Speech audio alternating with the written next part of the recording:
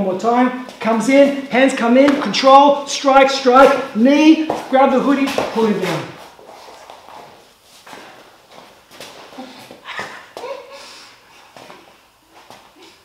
Okay, you right there? Yeah.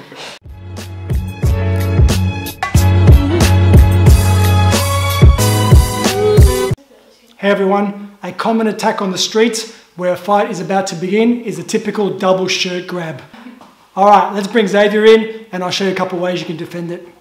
Okay, so the first situation we're going to look at is the person comes in for the double grab, not bringing in you close at this stage, just coming in to this sort of situation, maybe a 3/4 in. Okay, so as Xavier comes in and he grabs me nice and tight, the good thing about this situation is his hands are tied up, so I know that he's not going to be doing much with his hands. He could pull his hand back to punch me if he wanted to, but I just got to be ready for that.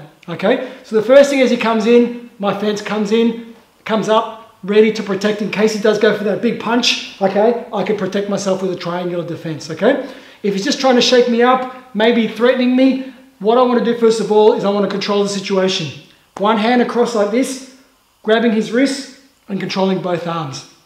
From here, I can do what I want to do. So from here, the easiest thing would be to do a palm heel strike. So straight in here, multiple strikes into the palm. From here, I can also use my knee as well to drive in as well there. And if I want to, and if he's wearing a hoodie as well, a better thing too I can do is just pull him down with his hoodie there to escape out the way.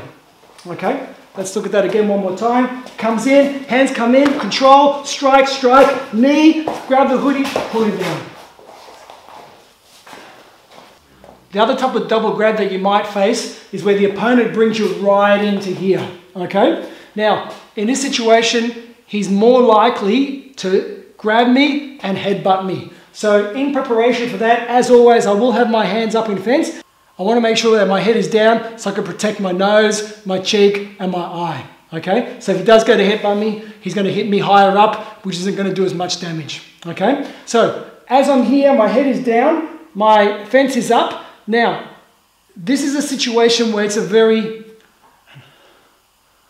in this type of situation, it would be more a life or death situation because what I'm about to show you is very dangerous and you have to be very careful when you do this, especially when you're practicing it with your partner in the class, okay? So from here, I'm going to place one hand in the back of his head and one hand just here underneath his chin there. And from here, I'm going to slowly twist him around to break open that hold.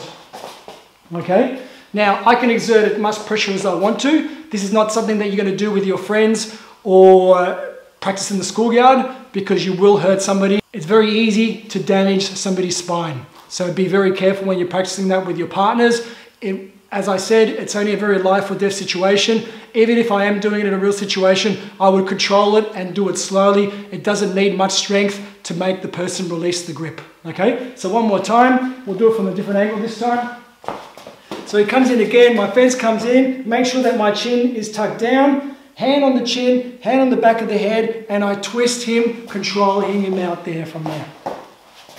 Okay, so make sure you do practice it, but be very careful, do it very slowly with your partner, and remember, you would only use this one in a life or death situation.